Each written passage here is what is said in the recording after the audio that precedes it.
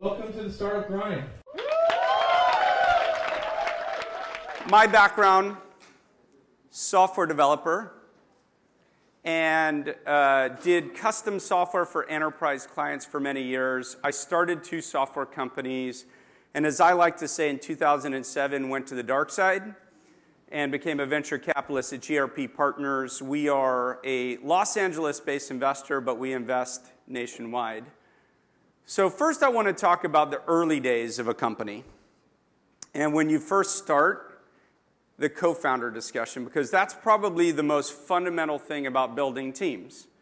And if you could use a building analogy, it would be this. If you build a building on bad foundations, and you're 3 levels up, and then later on you raise a bunch of money to finish floors 8, 9, and 10, if you got floors 0, 1, 2, 3 wrong, you're probably going to have a hard time actually scaling that building ultimately. So the co-founder thing matters a lot. Now, as an investor, what do I look at? Every investor has a different breakdown in terms of team, product, market, but these are the kind of 3 things we all talk about. My own bias is about 70% team. And I'll tell you very clearly why that's my bias. Now, I'm not saying 0 product and market, because every time I say this, people say, well, how could you invest if it's not a good product? I'm assuming it's a great product. But if it's an amazing product and I'm not convinced about the team, I'm not going to invest. End of story. If I think there's a huge market opportunity to fundamentally change education, healthcare, travel, whatever, I'm not going to invest if it's not a great team. And there's a reason for that. Is so much happens to you when you start a business in the first few years, and all of it is unexpected. Apple announces they're going to compete with your company. Google announces they're going to compete with your company. Somebody writes a terrible review on your website, and you're called Airbnb, and suddenly there's a meme called RansacGate. Your co-founder leaves. And maybe that gets positive press, maybe it gets terribly negative press. The market conditions change. You thought you were going to be able to raise $10 million, and then September 2008 comes along. You can't anticipate any of these things, and any of these things, and most likely all of these things, are going to happen to you. So as I kind of say, shit happens. And great teams are much better at handling adversity and figuring out what to do next. So that's why it's so important to me. And I think in Silicon Valley in particular, we over-memorialize the co-founders because we have, Jerry and David and Chad and Steve and Larry and Sergey. And that's the vision we have in our minds. And that's the vision that Silicon Valley perpetuates. And there's a really big problem with this because it's actually called selection bias, where you end up with a certain set of data and then you make decisions based on a smaller set of data and then extrapolate it to the whole. And I believe that this is the reality of most startups. And I'm not joking. And the problem with most startups is this is the thing nobody can write about. No blogger can come online and say, you know what, my co-founders are fighting, it's a terrible situation, and we're trying to resolve it. And even when things don't end up working out, either because of confidentiality clauses or just mensch policies, people don't really want to badmouth people. And I'll just say it because I don't know the inside details and I'm not making any commentary. But if you look at Foursquare and you look at Dennis and Naveen, I believe his name is, and Naveen left the company, it doesn't just happen because there's 2 bros and everything's getting along, but I just decided to do something else. It just doesn't happen that way. And again, I'm not pointing fingers or saying why it happened. I'm just saying it's a lot more common than you think.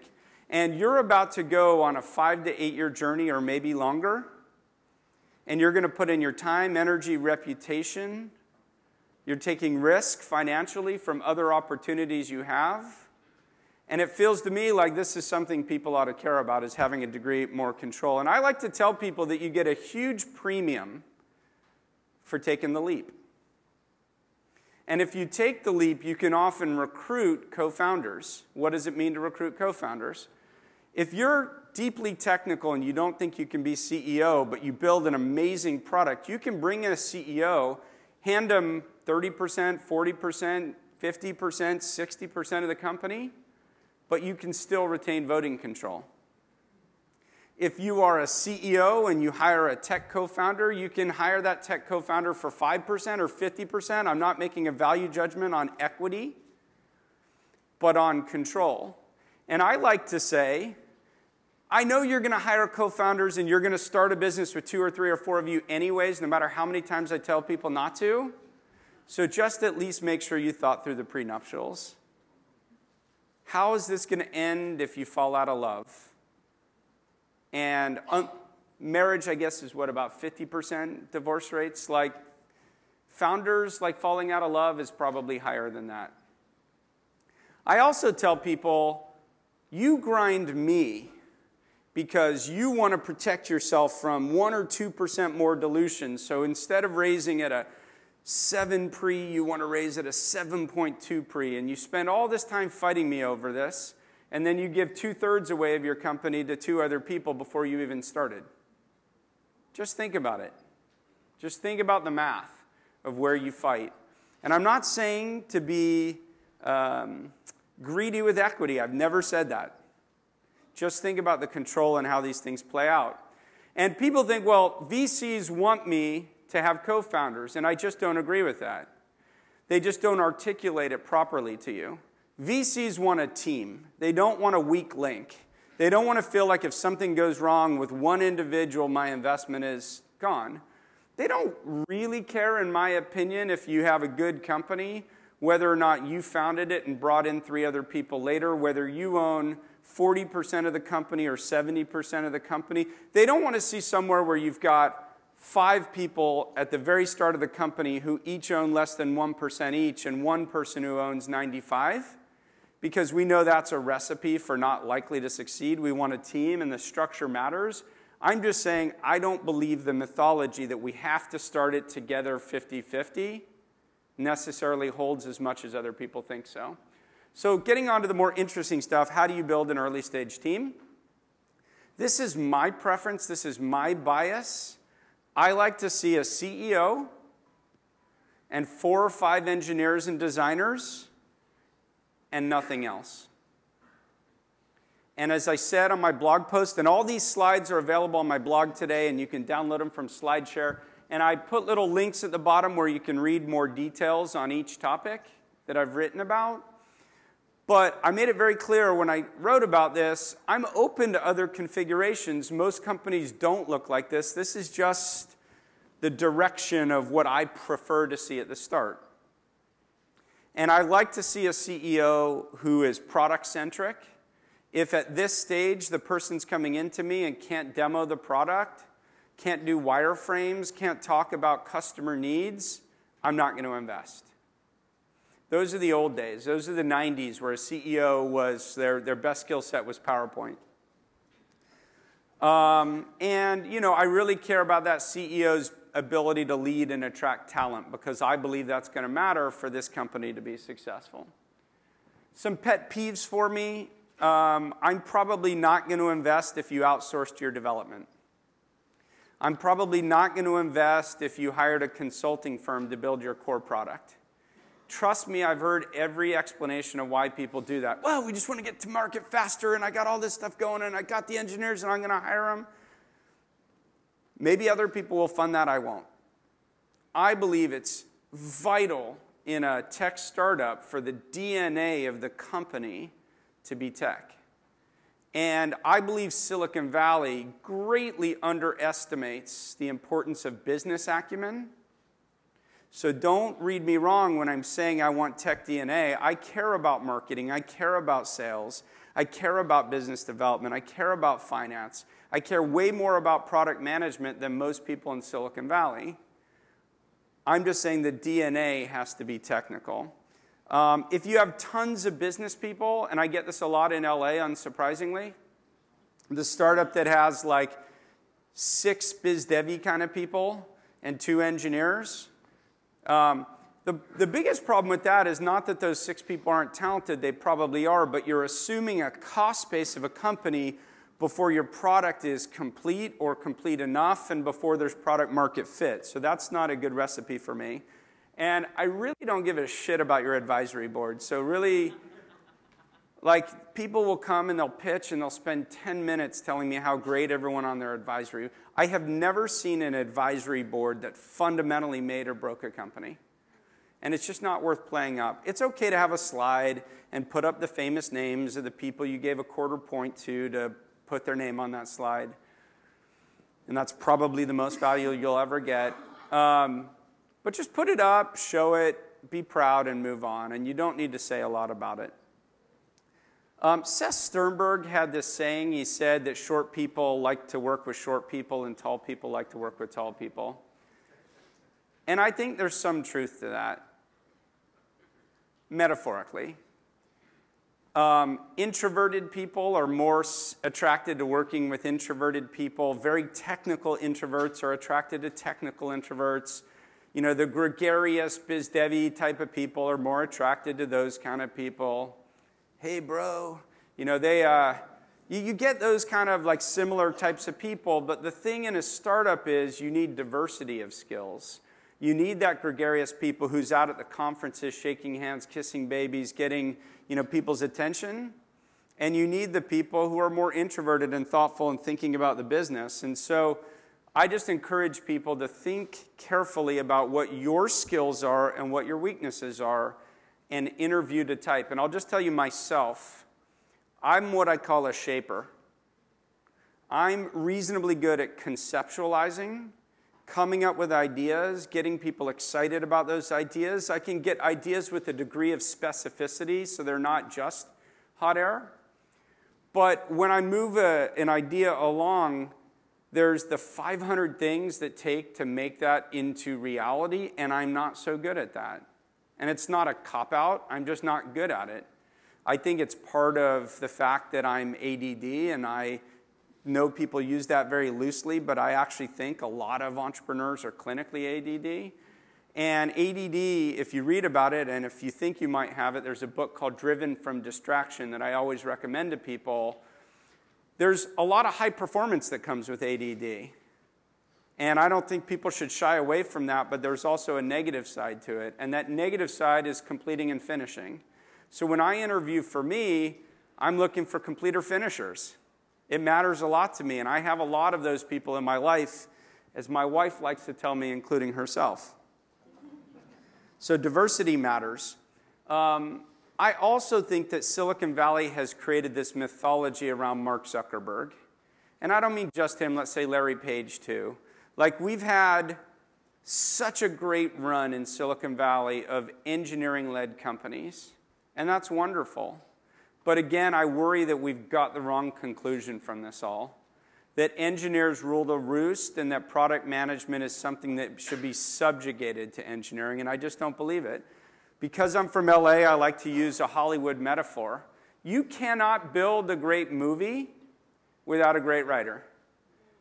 You can have a great movie that sells a lot if you have great special effects, but you can't build a truly great, high-quality movie without a great writer.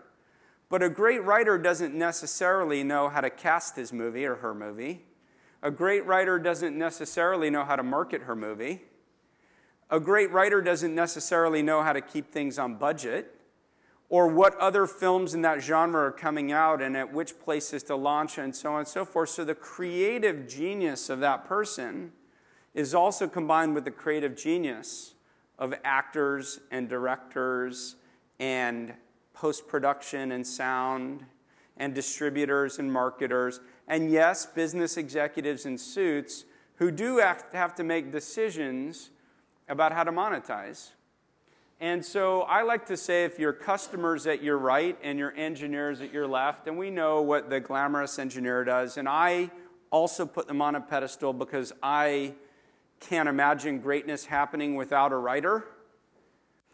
The product manager is the person who captures customer requirements and figures out whether or not customers are willing to pay for a product and tests that and looks at competition and pricing and prioritizes the roadmap and helps work on the differences between what the techies want to do, which is usually techie stuff, and what the sales and marketing and customers want to do, which is usually not techie stuff, and what operations and customer support want done, which is usually not what the customers want done. And like product management is so important in startups, and I worry that we've deprecated that as a community. And I hate to see that. And I got to tell you, those same writers who are our creative geniuses, just like in Silicon Valley, many of them are recluse and don't love to spend time with customers and just want to work on what they're good at. And I'm not saying it's not 100% stereotype, but let's be mindful of it, that there might actually be a better individual who can judge what customers want and need. Many investors have a bias towards over-experience. You put $3 million in a company, $5 million in a company, and the very first thing you do is you say, now we need an XVP from Salesforce.com or an SVP from Oracle or whatever. And my advice to you is don't take their advice. I like to hire people who punch above their weight class. I want to hire the marketing person who wanted to be CMO but didn't get the opportunity, who's hungry to do it, who's hungry to prove themselves. I want the person who got passed over as CEO. They were running biz dev, the CEO got sacked, they raise their hand, they say, look at all these deals that I've done. And the VCs say, yeah, but you've never been a CEO. Well, how the fuck can you be a CEO if no one lets you be a CEO? It just doesn't work that way.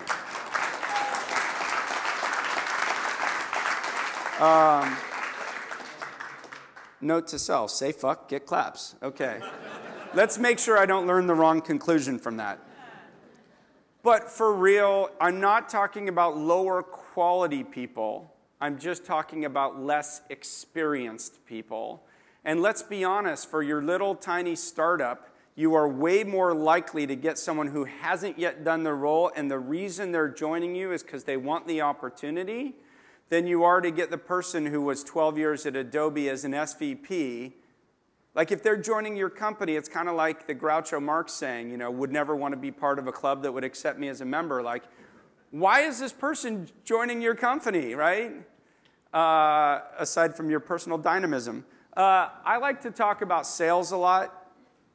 And I think also a mistake we make is the right-hand side, which is I want people who have a bunch of relationships. Like, again, it goes back to the culture of Silicon Valley. I've got engineers and product managers, and I'm introverted, and I don't know how to do this sales thing, and I don't want to talk to these people.